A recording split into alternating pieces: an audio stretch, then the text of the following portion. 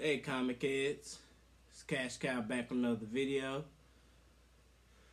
Ah, hopefully you guys New Year's celebration was safe. Everybody's still in the land of the living, continuing to be positive, striving towards goals for this new year. Starting off 2022, right? That's still weird to say, but today I'm gonna do 7 lucky Kingpin comics you guys might want to keep your eye out for because I don't have a feeling that he's done. Even though watching the Hawkeye season finale, I don't feel like Kingpin is done.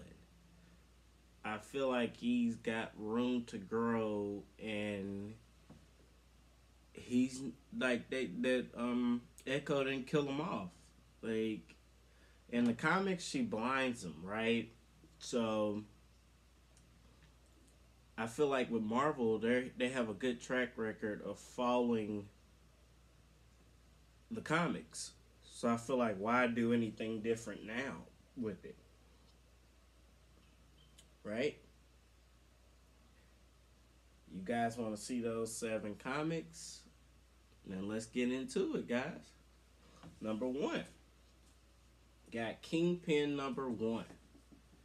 This actually came out in the early 2000s. I didn't know that he had a number 1 issue till probably maybe right before Hawkeye series started. And I did my research and I was like, oh, he has a number 1 issue of his own. You know, like usually villains, unless you're like a top tier villain, you don't get your own series. Like you have your Kangs and Thanos and people like that. They're top tier villains. They're gonna get their own issue series. People, you can make a series about Kingpin and people would watch it because he's that iconic of a character. Then with having the same guy who did it, Vincent, I don't know how to pronounce his last name. I'm sorry, guys. I apologize. Um, but the guy that played Kingpin in the Daredevil series, same guy, was legendary actor in that series. So I feel like Kingpin has room to grow. Now this is his first solo series title, number 1, Kingpin number 1. Right now, these are still pretty affordable, guys. You can find these for like under $30. I feel like why not take the chance on that? I snatched me up one. I'm happy with that. If I can find another one or two with the price being right, then I'm glad for it. Now with Kingpin, you probably might see a cooling off period for a period of time because there's not news until he'll be in the next series. But he's not dead. So it has room to grow. It's going to stabilize for a while. And then once he's confirmed, okay, he's going to appear in maybe the Echo series. Or with us finally getting introduced that Charlie Cox as Daredevil is going to be in the MCU. You know that they can't do Daredevil without Kingpin. So they're setting it up for I pretty much feel like you're gonna see Kingpin in the Echo series and in the Daredevil series. But Echo ends up falling in love with Daredevil. So those two series might intertwine and connect with each other on different ways that nobody's really paying attention to, guys. Now, with that being said, also, Kingpin's not going anywhere. I don't see Kingpin going anywhere, guys. So, I think it's a safe bet to invest in anything Kingpin. Hopefully, you guys can see that. I like that. Like, hey, Kingpin is that guy. When I finally saw him and I heard that ominous music playing, I was like, oh, man, business got to pick up. And I want to apologize because I told my subscribers a while ago, I was like, I don't feel like Kingpin's going to be introduced in the Hawkeye. And I said that, and I am on record saying that if you saw my Hawkeye Specs video, I said I didn't feel like he was going to be introduced. I didn't. I just didn't feel like it. I didn't feel it was time. But I am wrong. And I was wrong. And I apologize to you guys for that. I was wrong on that. Kingpin did it. He did get introduced. He did appear. The rest is history. That being said, that's my first comic of all the 7 I'm going to show you that you guys might want to, take a look at and take a chance on getting a copy or two and keeping it for yourself. You can find them at high grades, and if you plan on flipping them, then hey, do your thing. With that being said, guys, number 2, we got the Amazing Spider-Man number 83. This is the first appearance of Schemer, who is later to be revealed as the Rose, and also the Rose is revealed to be Schemer and the Rose. He has a few identities. Later to be revealed as Richard Fisk. Also, this is the first full appearance of Vanessa Fisk, Kingpin's wife. Wilson Fisk, that's Kingpin. So you got Richard Fisk, who is the schemer. You have Vanessa Fisk, which is his wife. And then now we just seeing that you have a daughter of his that I actually feel like is going to be an antagonist later on down the road in the Moon Girl Devil Dinosaur series. I feel like she's going to be one of the main antagonists in that. Even though it's going to be an animated series, I feel like she's going to have some staying power as well. You guys might want to invest in that. That's Moon Girl and Devil Dinosaur number 32. They have a first print and they have a second print.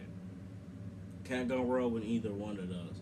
You guys might want to invest in the first print as it's starting to creep past that $30. It's starting to get into that $40 mark now. So you guys might want to take a look on that. I think actually the Moon Girl Devil Dinosaur series is slated for this year. If I'm not mistaken, I really think it's slated for this year. Now with that being said, if they actually one day may do a Kingpin series, they're gonna show, because at Richard Fisk, his son, the schemer or the Rose, actually turns on his dad and becomes an enemy of his dad, and Kingpin has to kill him one day. Talk about a messed up family, man. Like, they gonna try to take my empire when you wouldn't have anything if it wasn't for me having my empire. That's crazy, but that's the world of comics, guys. With that being said, this is the second one. You guys might want to take a look at that. That's not a bad issue to have. Right now, you're starting to see some gains in that. I feel like once the first appearance cools off, the other ones are ones that are going to start to gain some steam, because people are going to realize, like, okay, what other important stories of Kingpin ties him in? Like what else is there besides Amazing Spider-Man number 50? You got a few other comics that aren't as valuable as that one right now, but they're valuable. That being said, guys, we got the Amazing Spider-Man number 70. This is the first cameo appearance of Vanessa Fisk, Kingpin's wife.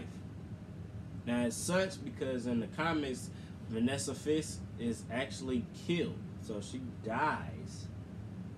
And he goes from there and he moves to, I want to say, Japan, and tries to escape from that and, settle down with another family, but his past always comes back to haunt him. Like, he doesn't get away from being that, and in the end he becomes a vengeful person because he tries to escape his past, but he can't. So what else are you gonna become when you can't escape your past? So I think it shows it's interesting with the fact that Kingpin, that at the beginning he aspires to be a better criminal than his dad because his dad actually sets him up to where he gets locked up, and then he learns the tricks of the trade and how to become a better criminal while he's in prison. But he started off doing it just to be a better criminal than his dad. But at the end of the day, like at the beginning, he doesn't want to become the kingpin. Not that's not like his first intent. Like, I'm going to be the biggest, baddest criminal in New York and run stuff on a global enterprise. But in the end, he becomes that. You know, that's another issue, and that's a dark horse. You guys might want to check that out. I love that yellow background with the spotlight with the police, Spider-Man. You know, of course they're not going to show Vanessa Fisk. She's not like a top tier villain. She just happens to be the wife of the Kingpin, but that's important because he actually loves his wife. He will go to war over Vanessa. It's no joke. Like, if you come in at Vanessa, you're gonna get Kingpin and everything at his disposal coming at you. With that being said, guys, we moving into the next one. This is the fourth comic I want to show you guys. This is the Amazing Spider-Man number 60. People know this a lot as Old Bitter Victory. I love that solid black background, y'all. That is nice. This is the 5th appearance of Kingpin. Now, Kingpin has a 4th appearance where is Amazing Spider-Man, I want to say,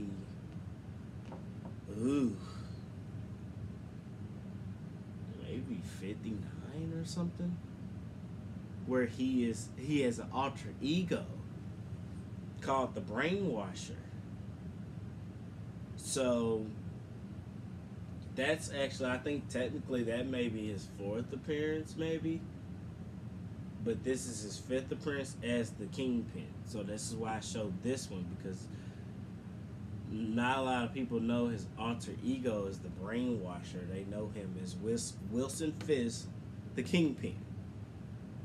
Now, like look at him. Like, he's whipping Spider-Man around, getting ready to slam him up against something.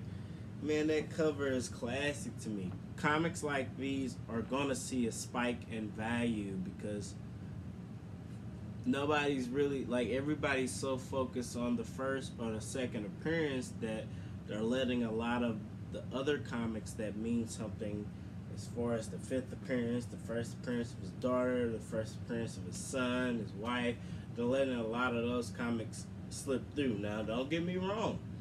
They have seen some spikes and gains in value because people that the investors that actually want to cover the board on Kingpin know that, hey, okay, I need to invest in everything dealing with Kingpin, not just his first and second and third or first origin, none of that. They're investing in all of that. And once he premiered, everything took a bump.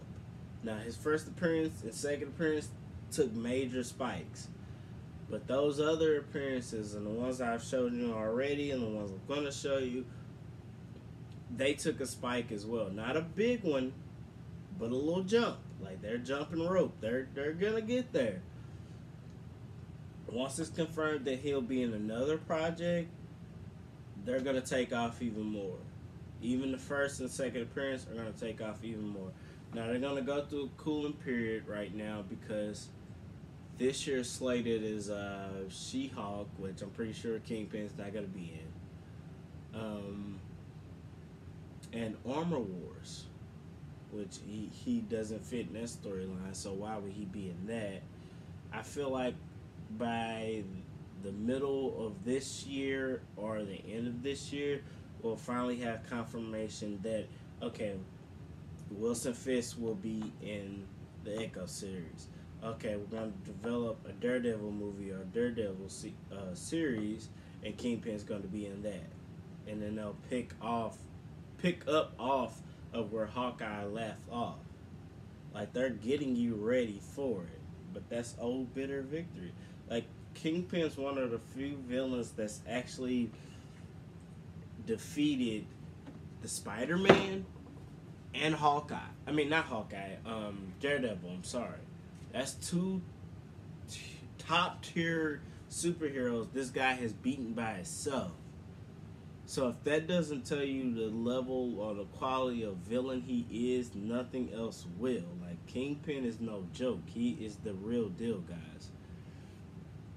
That being said, we got the Amazing Spider-Man number 52. This is the third appearance of the Kingpin. This is another one people are starting to go after because the first and the second appearance, I'm moving stuff all around. The first and the second appearance have started to get out of a lot of collectors or investors' price range, and it happens quickly. It's overnight. Like, you'll have one comic that was $60, and then overnight it'll be a $200 comic. It happens that quick, or within a few hours. So a lot of people are like, okay, well, let me go after the third appearance. Now, you still can afford this. Like, it's a lot of copies are still being sold, maybe some of them, depending on the grade, for under $100. Now, if anybody knows with any comic, if it's a higher grade, you're going to pay the premium. It's a higher grade comic. That's just the way it goes, guys. With that being said, you guys might want to take a look at that. That's the third appearance of him. And everybody's really not focused on it because he's not on the cover. Like, his fifth appearance, he's on the cover. Which, I mean, that will actually become a little higher of a focus point on most collectors because he's on the cover. Like, when the character that's appearing is on the cover, I feel like comics actually go for a higher price because if they're to be graded, people are like, okay, I have the something appearance of blah blah blah, and they're on the cover. Like, that, to the average mind of the collector or investor, that looks better. They're on the cover of the comic. It's not like this is third appearance, but just looking at the cover, you wouldn't know. You see Spider-Man and Jonah J. Jameson. You don't know if this is his third appearance. Unless either A, you were an active reader of the comic books, or two, you did your research and you already know. One or the other, guys. That being said, number 6. We got the Amazing Spider-Man number 51. This is the second appearance and actually the first cover appearance. Second appearance and first cover appearance of the Kingpin. Right there, that white suit. And the first appearance of Robbie Robertson, which is actually a mentor to Peter Parker. And one of the people he works with at the, oh Lord, is that the Daily Bugle? I don't know why, like, DC and Marvel kind of copy each other, because you have the Daily Planet, then you have the Daily Bugle. Like, come on now, y'all doing too much. Like, Superman's in a whole different city from Spider-Man. Spider-Man's in New York. Superman's in Metropolis. Like, y'all can find different names for the publishing companies, but whatever. We're not going to go into that. But with that being said, this is actually saying a spike as well, because, like I said, he's on the cover for the first time. Even though his first appearance is iconic, the cover is iconic. Everybody pretty much knows, okay, Kingpin's, that's his first appearance. But his first cover appearance is the one after.